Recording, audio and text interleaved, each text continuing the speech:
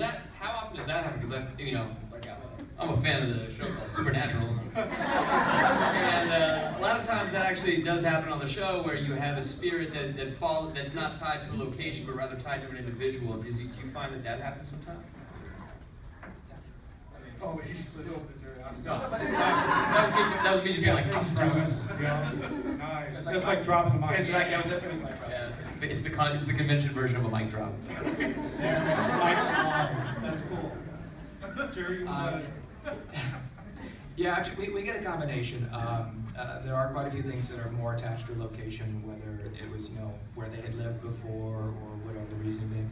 But no, there are some that are attached to people and objects. That we get actually a lot of times where people have activity all of a sudden start in a house they never had it before, and they just recently bought something at a garage sale or an antique store, or got something from their dead aunt.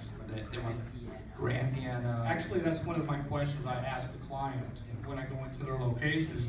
A lot of people you won't realize actually have relatives' ashes in their houses, in urns, or they have grandmother's collection of china, or they have something that's really powerful to the deceased individual. So we always got to keep that in mind too, because that might actually help us when we're reviewing evidence, figure out what direction we could go in,